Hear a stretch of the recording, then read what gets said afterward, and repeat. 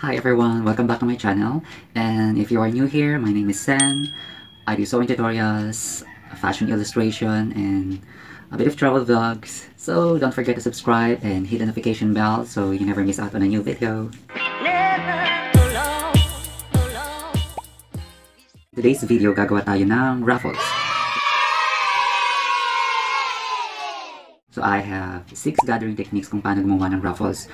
So we have hand base, machine base, gather as you saw, elastic, zigzag and pullstring, and using ruffler foot or gathering foot. So let's get started. The first gathering technique is hand based.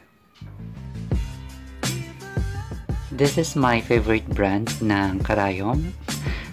Pony ang kanyang brand name. Sa pag hand based, make sure na pantay-pantay yung laki ng tahi para maging equal yung distribution ng gathering kapag hinila na natin yung thread. After basting, hihilain lang natin yung thread or yung fabric para mag-gather siya. And that's it. Ganun lang siya kadali.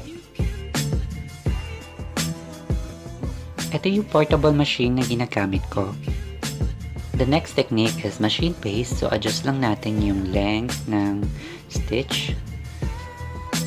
Importante na mas wider yung kailangan nating length ng stitch. Mas madali nating hilain mamaya ang thread. Tatahiin natin siya ulit, mga 2/8 away from the first stitch na ginawa natin.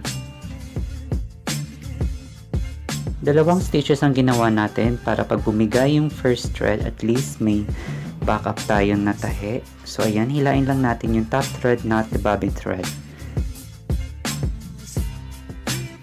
And that's it, we're done. Next is gather as you sew. So ang gagawin mo lang, tutupiin mo siya ng pakonti-konti habang pinapasok mo siya dun sa foot. Bihira kong gamitin ang technique na ito. Pero last time I used this is sa petticoat. And that's it, ganun lang siya kadali. Next is elastic. So gagamit tayo ng elastic or garter. Then, ayan, kakat ko lang siya. Halos half lang yung size ng fabric. Ipipin ko muna yung magkabila ang dulo ng garter or ng elastic. Then, saka ko siya tatahiin. I'll be using zigzag na tahi. So, isa-set up ko muna siya. Habang tinatahi mo siya, dapat hinahatak mo rin yung garter. So, ayan, hinahatak ko siya. That's it. Ganun lang siya kabilis. Pero itong bihira ko itong gamitin. Madalas nakikita to sa mga dulo ng sleeves or ng pants. Next is zigzag and pullstring. So zigzag, gagamit tayo ng zigzag stitch. And then, gumamit lang ako ng string dito or ng 4 threads na sinulid. So make sure na hindi niyo tatahiin yung string. So, nasa pagitan lang siya nung zigzag na ginagawa nyo.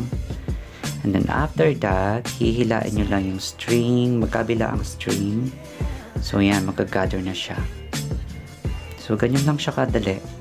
Then, distribute nyo lang equally yung gather. That's it.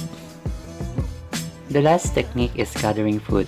So, gagamit tayo ng special kind of presser foot na tinatawag na ruffler or gathering foot. So, ito, gagamitin ko yung high-speed machine ko. Yung gathering foot is may spring siya sa likod. So, dyan mong i-adjust kung gaano karaming gathering ang gusto mong gawin sa ruffles. And that's it. We're done. That's our 6 gathering techniques kung paano gumawa ng ruffles. Thank you for watching and don't forget to subscribe to my channel.